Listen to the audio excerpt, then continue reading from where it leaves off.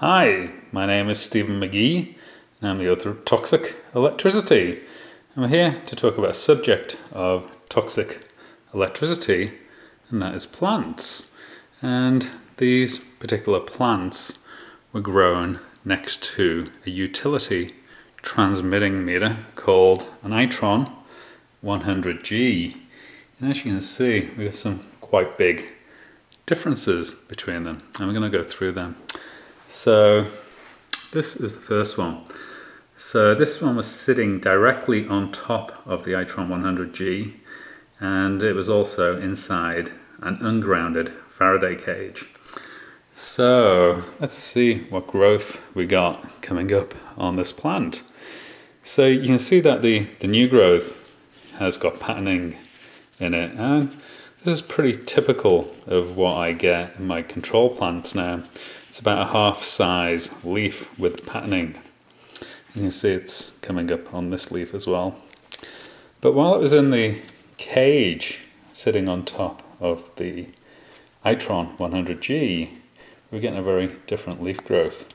So we're getting no patterning, and it was somewhat glossy. You can see the same thing over here. So let's take a look at this one.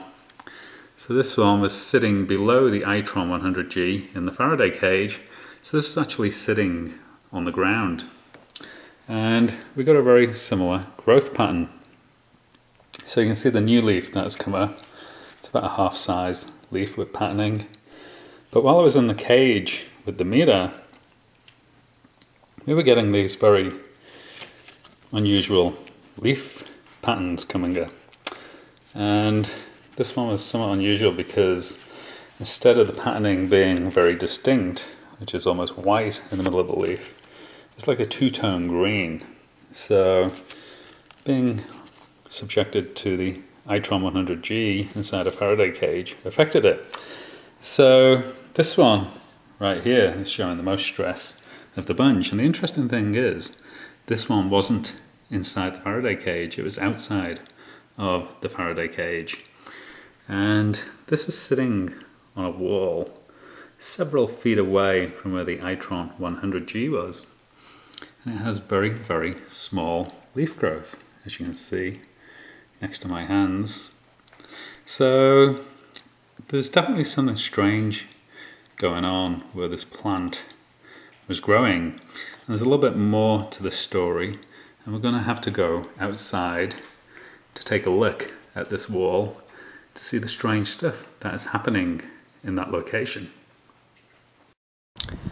So we're now outside, and this was where the Itron 100G transmitting meter was installed. As you can see, I no longer have an Itron 100G. It's now a mechanical meter with no battery or electronics installed into it. But the plant that showed extensive deformity was growing right here.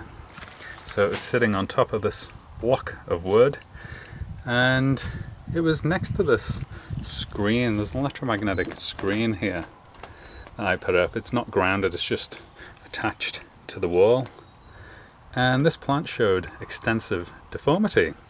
And I'm going to show you another plant that's showing extensive deformity, and that is right here. So you can see that over here this plant is very, very healthy, but then we come to this part of the plant and it is very, very sick.